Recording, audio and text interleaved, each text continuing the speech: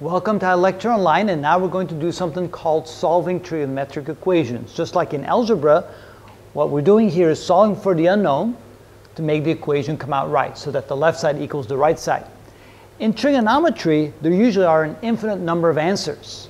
So what we want to do is narrow it down to the angle, because in this case we're looking for the angle to make the left side equal to the right side. We're going to limit that to values between 0 and 360 degrees, or between 0 and 2 pi.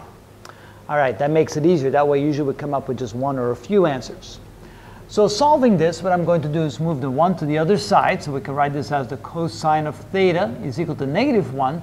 So now we're looking for an angle theta, so that when we take the cosine of it, we get -1. And we know there's only one value that fits the bill here. If we draw the unit circle, we have the x-axis here, we have the y-axis here. So we can say, that's a terrible looking x. Let me try that again. Here we go.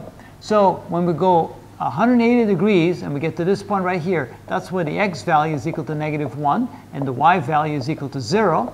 And so that's what we're looking for. When the x value equals -1, then theta must be 180 degrees, which in this case 180 degrees would be pi. So in this case, theta must equal pi because the cosine of pi equals -1. Another way of doing the problem, we can say that theta is equal to the inverse cosine of -1, which means we're looking for the angle that makes the cosine of that angle equal to -1, which means the angle is 180 degrees, or pi.